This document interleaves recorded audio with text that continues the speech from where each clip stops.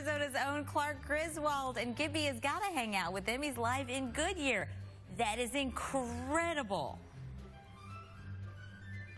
Olivia, he built every piece you see here. I mean, from the tree, you see the snowman band there.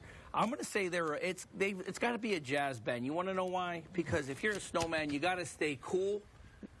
And cool jazz bands are cool, right, Bob? I want to introduce you to Bob Sanda, and that's Sanda, S-A-N-D-A. So I'm going to call him Santa Claus, and his reindeer Pepper here, who are here to spread that holiday cheer. And you said this is one thing you and your brother have been doing for years, and it's that. People have asked for it even more this year. That's correct. It takes me about 8 months to build these scenes. I do something different each year, and about 2.5 months to put it up. And when I was setting this up at the beginning of September, I had people coming by just thrilled that the display was going up, and they say, hey, we were wondering if this was going to happen this year the way it's been going. And I told them, I said, I couldn't get this up fast enough, to be honest with you. So a lot of people coming, being very grateful, thanking us each night for bringing this to them. What keeps you going every year? Is it just that, the people who come by here to take a look at this? It is. The whole concept behind this is to generate a feeling of love, peace, and joy. And that's always been my theory ever since I've been doing these.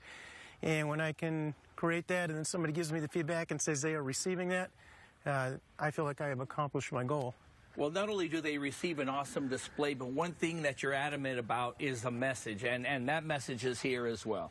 Correct. Each year I put the sign out with a different message, Bible scripture talking about what really the season's all about, and that's celebrating the birth of our Savior. So I always try to find a theme that's going to coincide with the message and make sure it all correlates. And when you take a look at this, I mean, not only do you build all of this, but you're every year it seems like you're getting a little more intricate when you have the Santa hat moving and everything else that goes to music. Yeah, I feel like if you can not only give them the sights with the lights, but the sound with the music, and give them a full experience. You know, you try to activate as many senses as you can so they can really appreciate that feeling. That I think is the secret.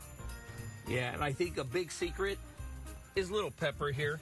Pepper does not want to miss out on anything, so anytime those lights come on, Pepper needs to come check out to make sure everything is on point, guys. So I'll leave you one last look here. As I mentioned, Santa Claus along with Pepper, his reindeer. And look at this. I'm going to take a step back here, because the further I go back, the further you get a better idea of what he's done here. And oh my gosh, take a look at this.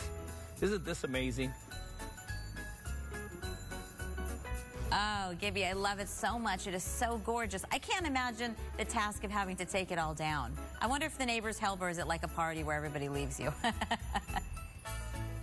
I'll be like, 1, 2, 3, not it. Exactly. Oh, it is just beautiful. Very impressive. So thanks so much for sharing that this morning, and happy holidays. Definitely spreading the cheer.